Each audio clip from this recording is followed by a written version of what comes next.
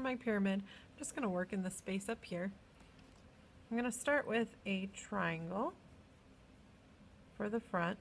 Again, remember when you draw this for your final, make sure to use a ruler.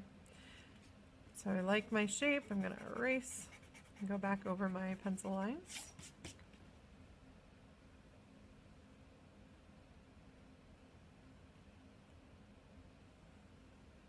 Then for the side, I'm going to draw a line that's angled. I'm going to connect the two with a diagonal line. So here's my pyramid. Now remember, my light source is to the right.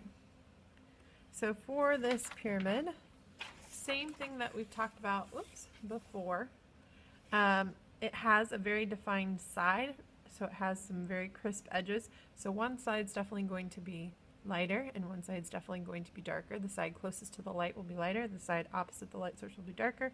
Cast shadow, you can see, is kind of a distorted triangle shape that stretches out from the base. So for the pyramid, I'm going to take a moment and just mark where my reflection is going to be. It's right along here. Then I'm going to grab my ebony. I'm going to start shading this side. Pressing pretty hard to get some nice dark values.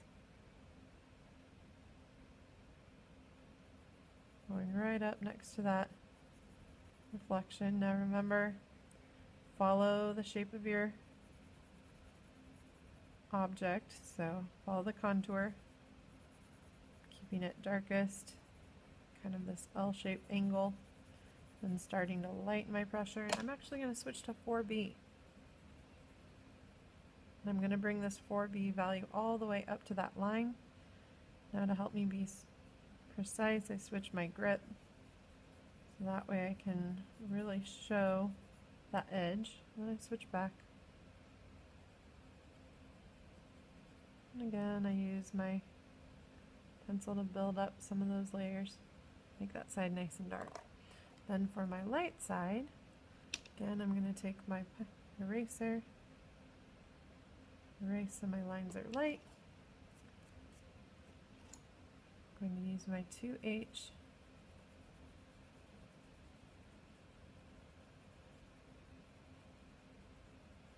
I'm going to use that to define that side of my object.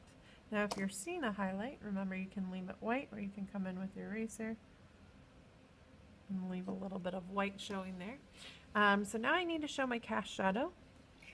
So I'm just going to grab one of my pencils. And like we talked about, the cast shadow stretches out from the base and it goes opposite. It'll come from the upper part. It's stretching out opposite. It might go off your paper and that's okay.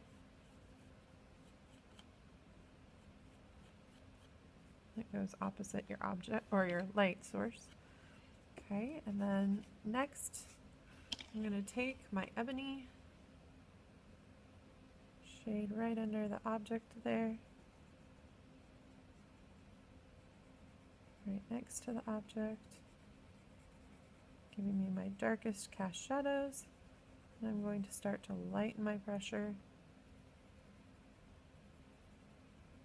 to give me dark to mid-tones, and then to my lightest values. So there's my cast shadow. I'm going to go ahead and grab my blender. I'll blend my values, again working very lightly, really watching the edge there.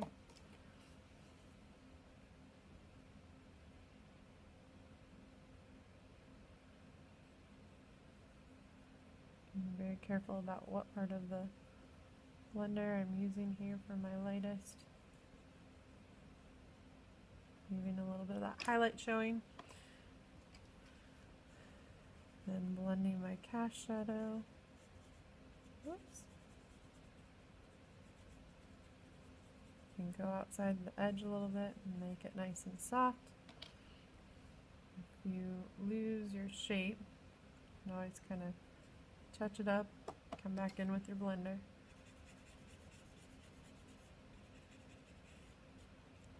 And there's my pyramid.